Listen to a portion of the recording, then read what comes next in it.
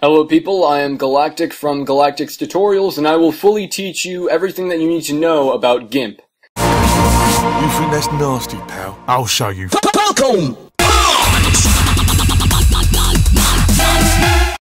In my last video on Gimp, I did a pretty terrible job since I didn't know what I was actually talking about. However, I've spent 2 years learning about Gimp, and I feel fairly prepared to teach you everything that I know.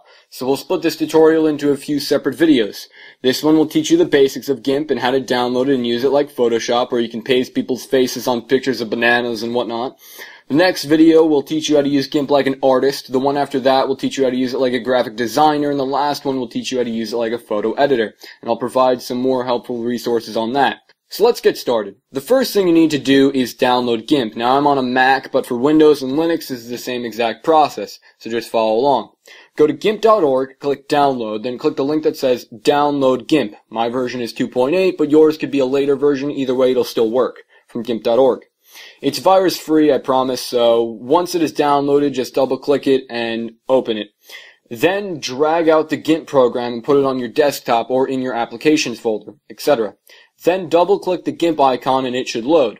So for Windows users, the tabs are on the top of the Gimp main window. For Mac users, the tabs are on the top of the screen. But that's the only real difference here, so let's proceed to talk about how to use the basics of Gimp. So generally, when we use Gimp, we work with tools and with image layers. Now, to see those, we must open up a toolbox window and a layers window. To do that, go to the Windows tab and click Toolbox. Then go to Dockable Dialogues and click Layers. Then click the little arrow and click Add Tab, Channels, Paths, and Undo History. The reason we're doing this is because these are the most commonly used tools in Gimp. So now that we have them, we're ready to work in Gimp.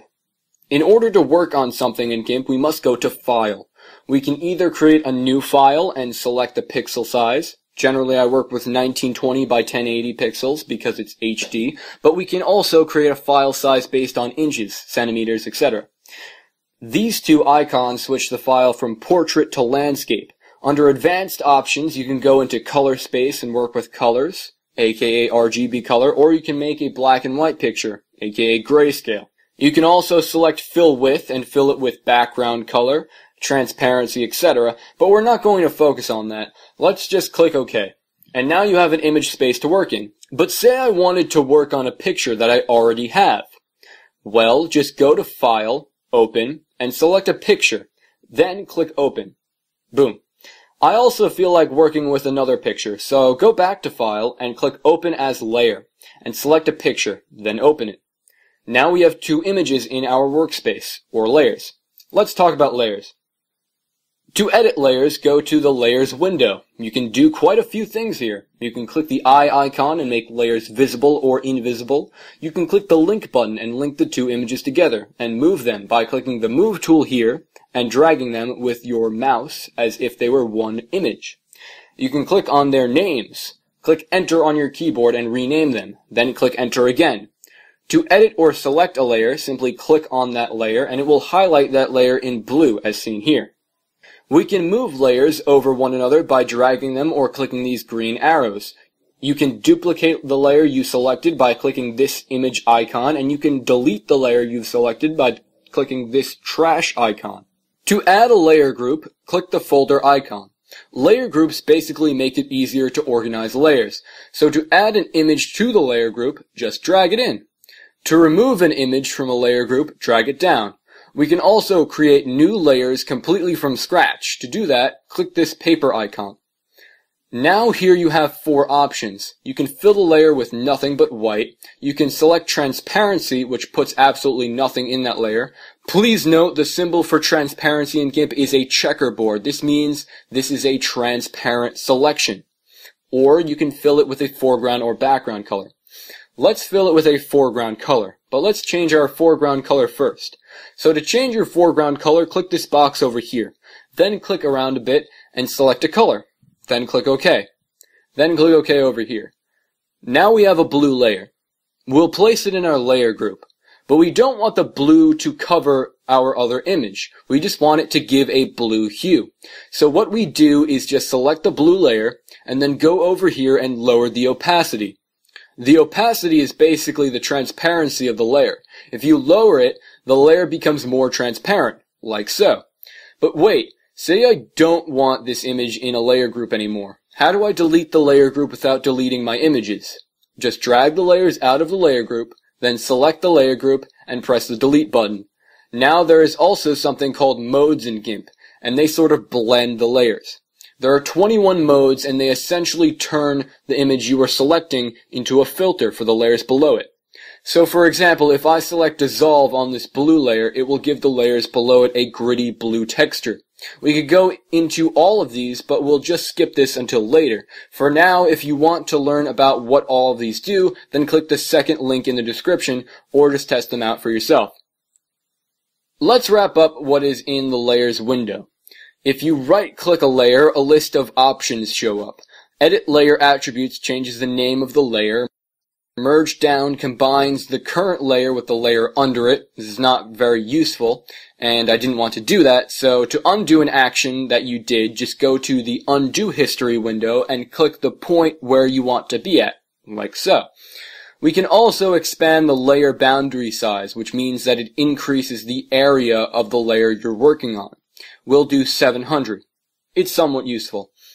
Layer to image size expands the area of the layer you're working on to the entire image size. Scale layer just makes this layer smaller or larger. You can scale it in either pixels or percentages.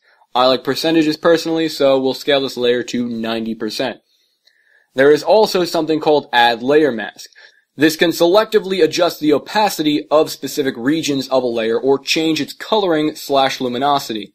The blacker the layer mask gets, the more transparent it is. The whiter it is, the less transparent. For example, if we make a white layer mask and select the color gray as our foreground color, then we click this tool over here. It's called the rectangle select tool.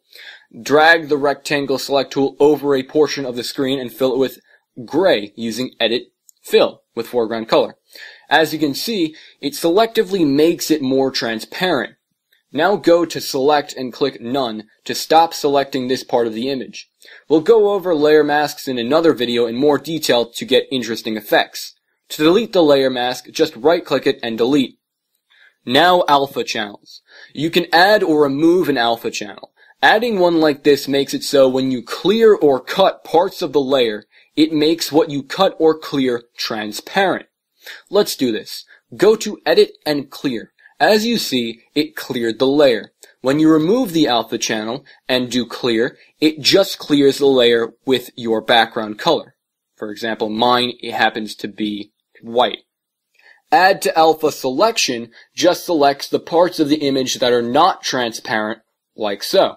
If you have a bunch of layers that you want to delete, make the ones that you don't want to delete invisible. Then click Merge Visible Layers and delete the visible layer, then make the rest of the layers visible again. Flatten image just combines all the layers into one layer. Now let's look into what all the tools do. To select a tool, simply click on it. Let's use the rectangle select tool. This tool works in a very useful way. To use it, simply drag over a portion of your screen. This creates a selection. A selection means that you are only able to edit and use other tools in this area. For example, if I do edit, fill with foreground color, it only fills this selection. The ellipse tool works basically in the same way, except it makes ovular and circular selections. The freehand select tool is very useful because you can manually create the shape of your selection. Just click around your screen and you can make points. If you accidentally click in the wrong place, simply click the delete or backspace key on your computer. If you want to move a point, just drag it. Once you have the shape you want, just click on your first point and it makes a selection. Something cool though is that if you double click the select tool, it brings up a window. Here you can choose different options for selecting things. To find out what they do, hover over them with a mouse. There's regular selection, adding to a selection, and removing from a selection. Adding to a selection is great for selecting two separate areas at the same time. For example, let's select the hands here. And as you can see, we can select them both and clear them at the same time. We can also select feathery edges, and that makes it so that whatever we fill the selection with, let's go to edit fill with foreground color, whatever we fill it with, it has blurred lines or smooth edges, and we can blur them further if we increase the featheriness.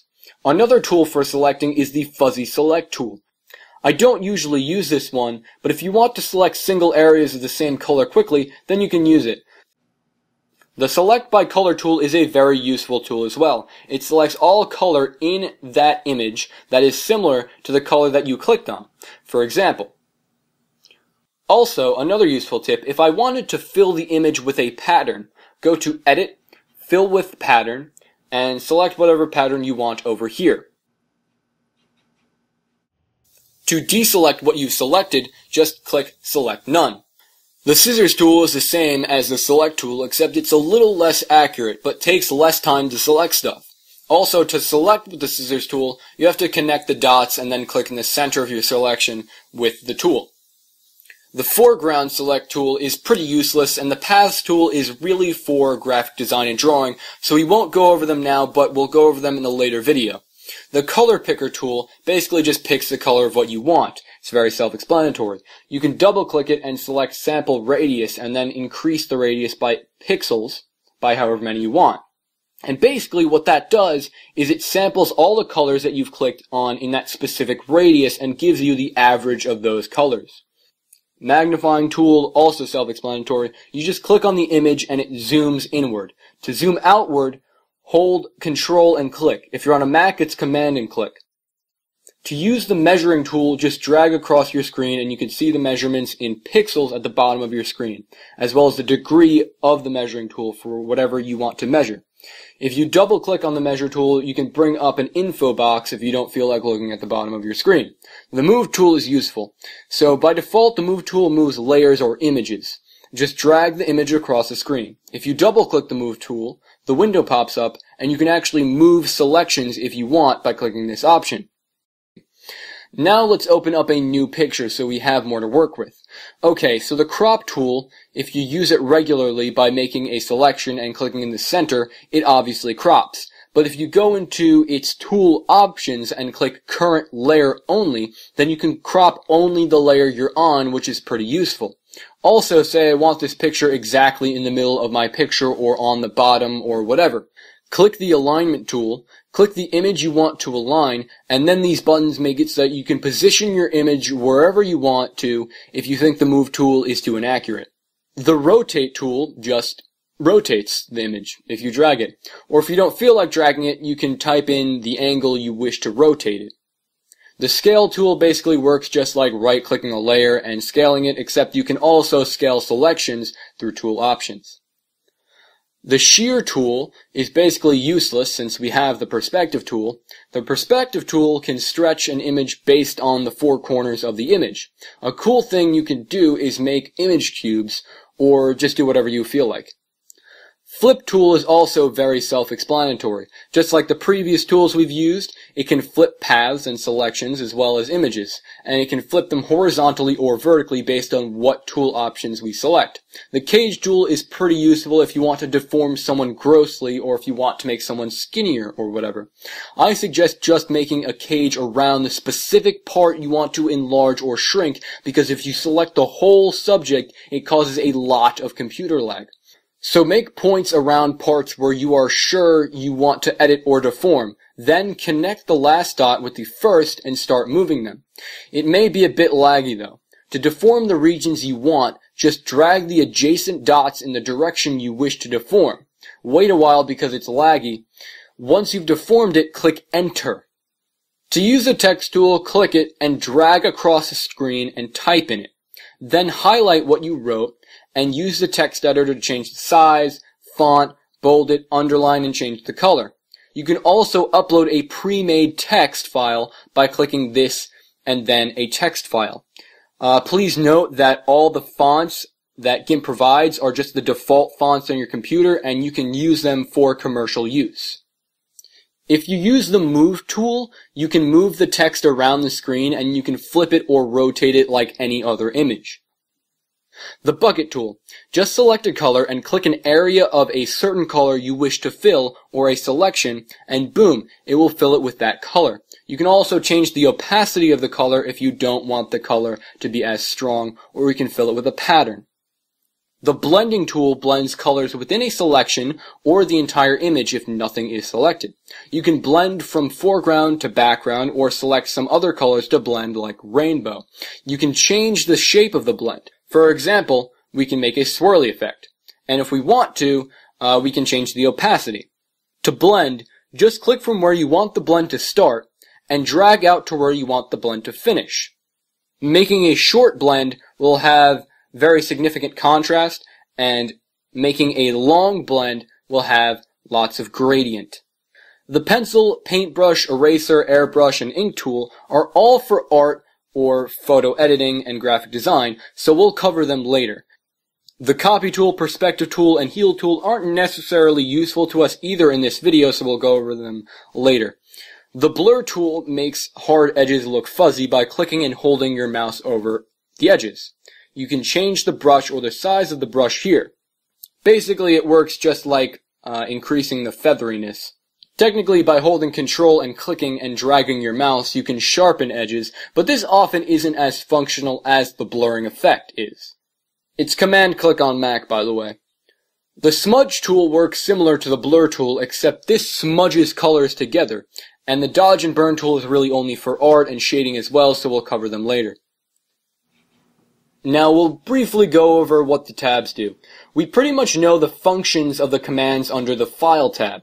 File New creates a new file. File Open opens up an image to work on, and File Open as Layer adds another image to work on, and you can add as many as you want. Save or Save As just saves the project you are working on. It doesn't save it as a picture, but as a GIMP file, so when you click on it again, it opens up to where you left off and you can continue editing. Export and Export As exports the file in the format of a picture. The format you can use for pictures are .jpeg and .png. You can show a preview of your image by clicking the option here, and you can increase or decrease the quality and check the file size here. Please note, if you want to export transparent images like this, export it as a .png or else it won't be transparent. Under the Edit tab, we have a few commands we didn't go over. Undo and redo are obvious, they just undo or redo your previous actions. There is also cut, copy, and paste. So pretty much if you select something, you can go to Edit and cut or copy it. If you don't select something, then by default you just cut or copy the layer you're on. Then if you want to use or paste what you've just copied or cut, then go back to Edit and click Paste. Then you could drag it around and do whatever you want with it with the tools that you know. Then to glue it to the picture or anchor it, just go to the Layers window and right-click the floating selection and click Anchor Layer. We've already gone over Clear, Fill with Foreground, Background, and Pattern, so under the Select tab, Select All selects the whole image and Select None selects nothing. Select Invert inverts the selection and makes it so that we're actually selecting the stuff outside what we previously selected. Select Float is just a quick way to cut and paste. Select Feather just smooths the edges of your selection. Select Sharpen sharpens the edges of your selection. Select Shrink shrinks your selection by a certain amount of pixels or percent. Select Grow enlarges your selection by a certain number of pixels. Select Border creates a border around your selection of however many pixels you want, and you can fill in that border with anything. And Select Rounded Rectangle just makes any rectangular selection with the Rectangle Select tool have rounded edges based on the degree you choose, ranging from 0, which is regular rectangle, to 100, which is an ellipse. Under the View tab, you can toggle what you see. The only thing that I suggest is that when you want to be precise, click View, Show Grid, and you can measure everything based off the grid it provides you. To get rid of it, just click View, Show Grid again. Also, View Shrink Wrap is useful for clearing space on your desktop, and View Full Screen is also fairly helpful.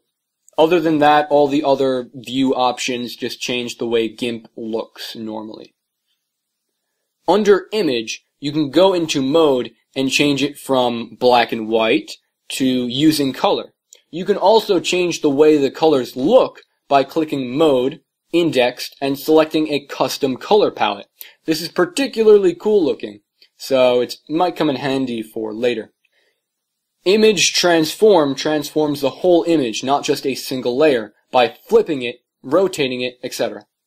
Changing canvas size just makes the image as a whole larger or smaller.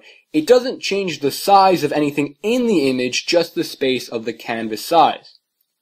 Fit canvas to layers and crop canvas to selection is pretty self-explanatory, and print size is only useful if you're literally printing your pictures, so have fun with that if that's your thing. Scale image makes the entire image with everything in it larger or smaller. Just note, if you increase the size of your image by a lot, like more than 125%, then it will look very blurry up close. Crop to selection is self-explanatory. It crops the image to your selection. Auto crop image takes out the parts of the image with nothing in it. So for example, it took out all of this empty space here. Zealous crop is useless. We went over merge visible layer here as well as flatten image. Guides. I tend to not use guides because I like the grid better, but basically if you want to make some guides, here's how it works. Select the Move tool and just drag from the left or the top of your screen to make guides. You can make as many as you want. To delete them, just drag them back to the left or the top of your screen. They're only useful for measuring though, and that's the purpose that they serve. So anyway, back to the Image tab. For the configuring of the grid, the only things that are useful here are the spacing. You can make that bigger or smaller in pixels. Also, changing the foreground color of the grid helps sometimes if you're dealing with a lot of black. Image properties is not really useful here. The layer tab is similar to the layer window. You can create a new layer. It can be white, transparent, etc. You can create layer groups, merge down. Stack and mask just translates to layer masks. The stuff in transparency is actually useful though. Let's open up a new picture of this. Color to alpha makes any color you select transparent, which is very useful. Also, alpha to selection is extremely useful if you want to select transparent objects, like text or anything really. Very useful. Transform works the same way it worked with the main image, except it's just for individual layers. Everything else is pretty easy. I'm going over the color and filter tabs in my next videos because they pertain to more complex processes. The last thing I'm going to show you is window, single window mode, and now everything is convenient. Yay. Also, if you look at the third, fourth, and I believe fifth links in the description, I provided a list of hotkeys that you can click to do things quickly in Gimp with. And they're pretty useful if you just want to do things fast or with your keyboard and don't want to click things. So before we finish this video, we'll go over some basic problems in Gimp. Want to crop an image? Crop tool. Want to make an image smaller or larger? Image, scale image. Want to make an image black and white? Image, mode, grayscale. Want to delete the background to an image? Select the part of the image you want with the free select tool. Do select, invert. Then add an alpha channel so we can erase that part of the image and do edit, clear. And remember to export it as a .png so the background remains transparent. Want to add text? Text tool. Want to Photoshop someone's face on a banana? To do that, click File, Open, and select the background picture. This is the picture that you will have another picture pasted on. In this case, the banana. Now go back to File and click Open as Layer and open up the picture you wish to paste on the background picture. As you can see in the Layers window, it shows that we have two images here. Click the foreground layer in the Layers window and click Add Alpha Channel. Then go to the toolbox and click the Select tool. Zoom in a bit and make an outline around the part of the image that you want. If you mess up in your selection, just click Delete and it will delete the last point you made. To finish your selection, just connect to the first dot. Then do Select, Invert, and click Edit Clear. Select None. Good, now we have a floating head. But we want to make the head a certain size, so just go to Layer, Auto Crop Layer, then go back to Layer and click Scale Layer. We want to scale the image to a certain size. We'll scale the layer by %. Let's do 73%. Okay, good. This looks kind of weird though, so we'll drag the banana man to the top and select his face. Then we'll drag our other face forward, position the face, select Invert, Edit, Clear, and select None. And we did it. Yay. Let's just delete a few parts. Good, you made your first Photoshop picture. Congrats. To export it, just do File, Export. Export it as leonardodavinci.jpg. Or whatever you want to call it, and done. So yeah, now you know how to use Gimp and mess around with whatever photos you want. In my next video, I'll go into more advanced things like using Gimp to draw, animate, create logos, icons, graphics, and professional looking photography. I hope this video helped you people, and I will see you all next time. Beat time.